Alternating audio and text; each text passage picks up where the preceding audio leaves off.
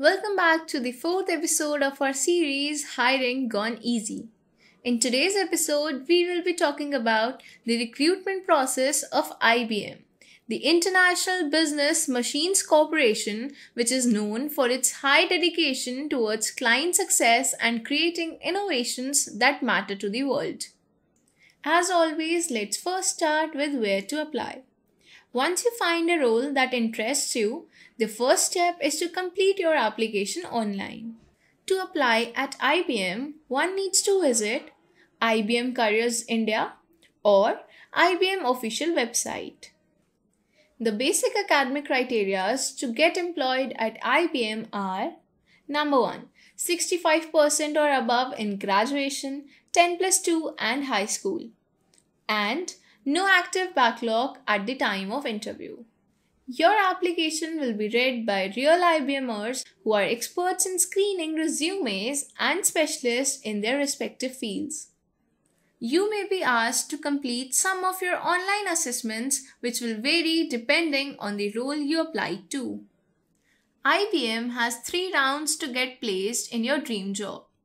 Number 1, written round, in which you might be asked about number series and general aptitude test, and English assessment test.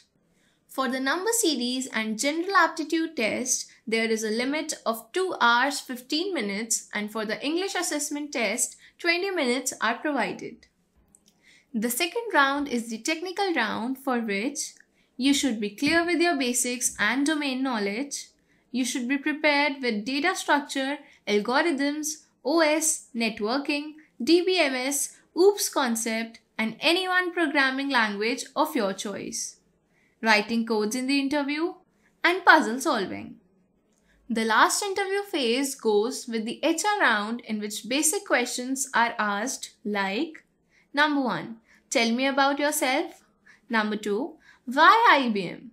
Number 3, where do you see yourself in the next 5 years? Number 4, strengths and weaknesses. And number 5, questions from your CV and projects.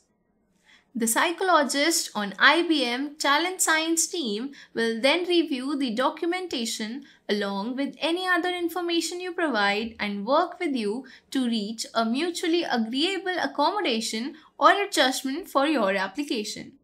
You will then be onboarded as an IBMer, leading this new era of technology and solving some of the world's most challenging problems.